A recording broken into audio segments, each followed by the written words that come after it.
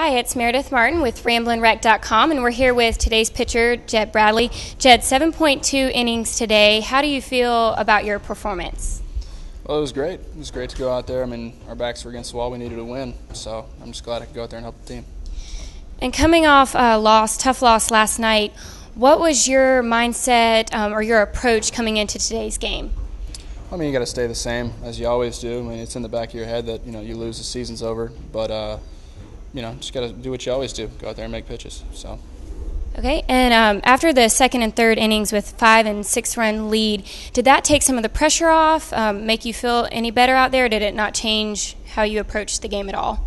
Well, it's nice to have a cushion. A 6-run lead in the game is awesome. It's great to pitch with that. You know if you make a mistake, then it's not that big of a deal.